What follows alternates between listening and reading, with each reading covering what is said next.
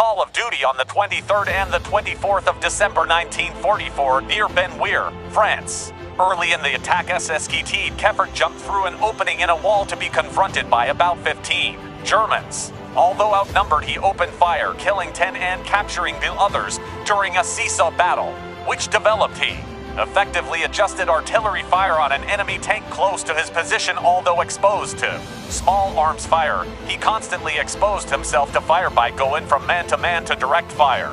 During this time, he killed approximately 15 of the enemy at close range. During several more counterattacks, moved painfully about under intense small arms and mortar fire, stiffening the resistance of his platoon by encouraging individual men and by his own fire until he was killed.